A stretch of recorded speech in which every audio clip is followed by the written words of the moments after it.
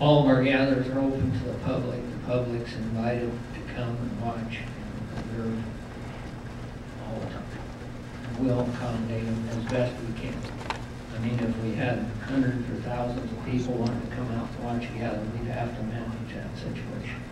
But we would manage it in such a way that people could come and observe and report back, whether it be journalists or whatever, who could come and observe and report to the public overall what was going on. And we are looking into ways to maybe formalize that process a little bit. But generally speaking, that's how we're going to handle the observer situation. All our gatherers are open to the public all the time. And we'll accommodate the public.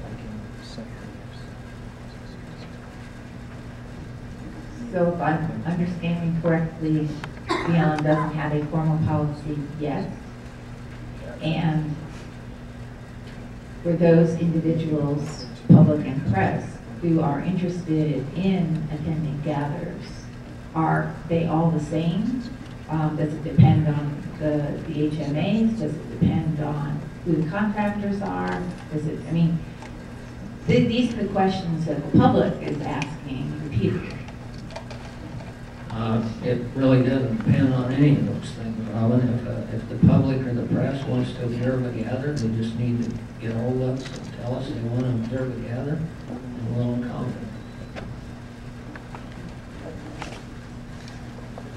Let me be more direct then.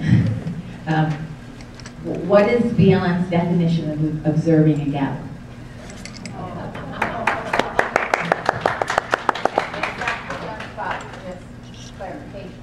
It's just what I said, Robin. If they want to come and observe a gather, they can come and observe the gather for the whole time. If they want to, we will accommodate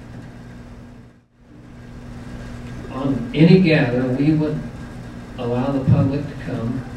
We would place them in a position where they could see what was happening, but not interfere with the operation.